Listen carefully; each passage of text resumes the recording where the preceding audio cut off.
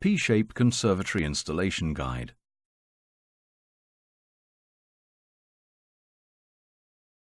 Sill installation. 1. Base sill installation. Once you're confident that the base level and dimensions are accurate, place a spirit level against the inside of the external brickwork and draw a line alongside the inside edge of the spirit level. Refer to your base plan diagram and lay all the sill pieces onto the base. The inside face of the sill should be positioned against this line and onto the base. At this stage, it's important to assure the sill is level, in the correct position, and using your roof plan, which is attached to the checklist images in Box A, check that the internal sill measurements are correct.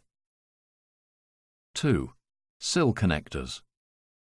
Join the sill sections with the appropriate sill connectors and assure that these are silicone sealed on all contact areas.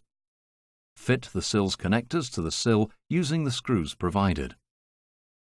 Measure the gap left for the doors and cut the sill to size with a saw so that it overhangs the brickwork for the door by 2 mm on each side. A separate length of 150 mm sill is supplied to fit between the dwarf walls. 3. Fixing sill. See your installation guide to view the key measurement checks. Once you're happy that this is accurate, drill through the sill and into the base to a depth of at least 100 mm. Permanently fix through the sill using the fixing bolts. These should be positioned 100 mm from each end of the sill and equally spaced.